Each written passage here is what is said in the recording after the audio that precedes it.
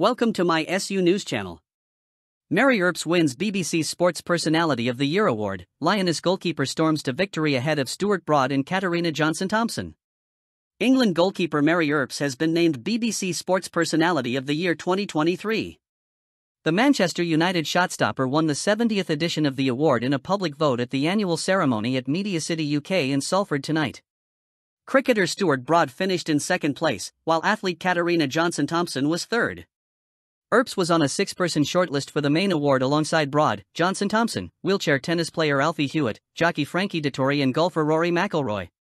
The 30-year-old was the favourite to win the award after starring at the World Cup for the Lionesses, conceding just 4 goals in their run the final and winning the Golden Glove trophy. Earps is the second straight Lioness to win Sports Personality of the Year after teammate Beth Mead earned the prize last year, and the third consecutive woman to come out on top, with Emma Raducanu winning it back in 2021 off the back of her unexpected US Open victory.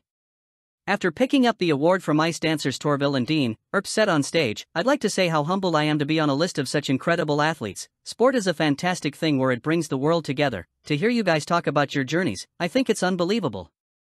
Thanks for voting for me, everybody who voted for me. This is the ultimate all-round sporting accolade. It's not been the easiest journey and I definitely wouldn't be here today without a number of incredible people. Thank you so much to my teammates and coaches, I wouldn't be here without you all." The shotstopper was voted as England Women's Player of the Year and helped Manchester United finish second in the Women's Super League last season with 14 clean sheets. Earps, who famously saved a penalty in the World Cup final, also hit the headlines when she spoke about the hurt she felt that sportswear manufacturer Nike had not made her England goalkeeper's replica jersey available to purchase before the tournament.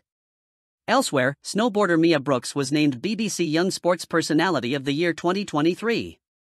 The 16-year-old became the youngest world champion in the sport, and Britain's first in slopestyle, when she won gold in February. The Unsung Hero Award was given to Desmond Smith, chairman of Sheffield's Caribbean Sports Club. Smith created his own club after coming to the UK in the 1960s and has given back to his community over the last 60 years. Fatima Whitbread won the Helen Rollison Award, having dedicated her life to try and ensure that children never go through the experiences that she went through, after being abandoned as a baby before spending 14 years in children's homes. Speaking to a standing ovation, Fatima said, "This is a very, very special award. Helen was a friend, now she's given me the chance to stand here and speak for our children. I stand here to celebrate our children and the resilience they show. Children are our future. I am calling for fundamental change, so that their future is happier and healthier, and that they may one day reach their full potential too. I am working hard to try and rejuvenate the care system sector. In the 60 years since I was in the care system, I have seen governments come and go and not a lot has changed. It's so important that we work together to build better, happier lives. We all need to feel seen and valued, and these children are no different." Manchester City striker Erling Haaland was the winner of BBC's World Sports Star Award. Former Liverpool player and manager Kenny Dalglish received the Lifetime Achievement Award at the ceremony. Holding back the tears, Dalglish said, "We'll treasure this dearly. It's really a thank you speech to everyone, no more than the people here. All we did at football was to try and make people happy. The best way to make people happy is to get results. Thankfully, we were able to do that a few times. For me, it's not about taking part, it's about winning." Holland's City teammates won Team of the Year, having won the treble in the 2022-2023 season, while manager Pep Guardiola was named Coach of the Year. Second-placed Broad announced he was retiring from cricket during the 5th Ashes Test in the summer and bowed out in spectacular fashion. The 37-year-old hit a 6 off his final ball and took the final wicket as England won the match to level the series, though Australia retained the urn. The cricket legend told Lineker, "The emotion brings out the best in me. The Ashes, was so competitive, and I love that part of it. To be able to have mom, dad, family, and friends down at the Oval, I remember just seeing the faces in the crowd, it was really special just walking off. Cricket is my greatest hobby, so I want to stay in it. I'll definitely stay part of the cricket family."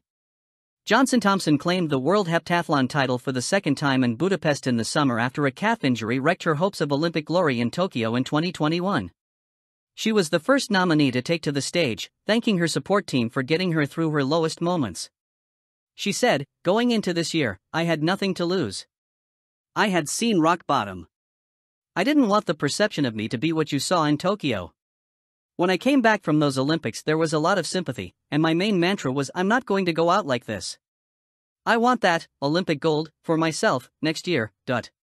Dettori, 53, secured a series of big wins in his farewell year in UK racing, including the 2000 Guineas on Chaldean and the Oaks on Solsister. He is set to continue riding in the United States next year. The jockey was not in the studio for the award show but is instead enjoying a family holiday in France. He said, "To me, I'm already a winner. I already feel a winner to be a nominee. Other than Stuart Broad, all of the others weren't even born when I started riding." On why he is not retiring, Dettori explained, "Wherever I went, I kept on winning. I got to August, and I thought, am I doing the right thing here? I thought, I can't really carry on in England because they did so many farewells for me, so I emigrated to the USA because it's the last chance to continue. The desire for winning is still there. Sorry everyone, I made a mistake, I shouldn't have said I was going to retire." Tennis player Hewitt won 7 wheelchair tennis singles tournaments in 2023, including the Australian and US Open titles. He also secured the doubles titles at the Australian and French Opens plus Wimbledon alongside partner Gordon Reid. Hewitt tells Balding, "Tennis means everything to me. It really opened up a massive opportunity that I didn't see at the time. I was a 7-year-old who couldn't accept my disability. I felt like I got myself back again. To be on the stage tonight getting recognition, I really am grateful. In my eyes, I wouldn't be where I am today without those people in my corner. My family have been my biggest fans since day one. My team, they really are incredible."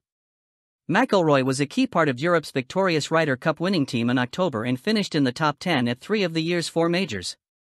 Tommy Fleetwood took to the stage on his behalf and hailed McIlroy as a great leader. Fleetwood hit the winning putt at the Ryder Cup and admits it was a very special moment. Source, dailymail.com. Please like, share and subscribe. Thank you for watching.